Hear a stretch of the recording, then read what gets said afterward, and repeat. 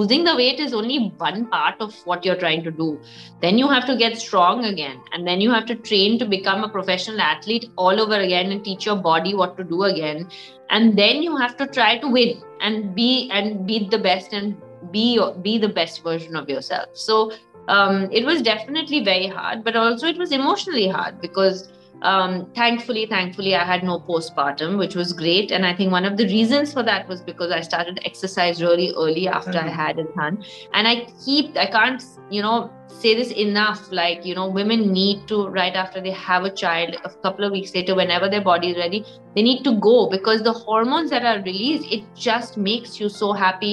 You feel worthwhile. You don't feel like your existence is only because of the child. You still accept because everything becomes about the child after.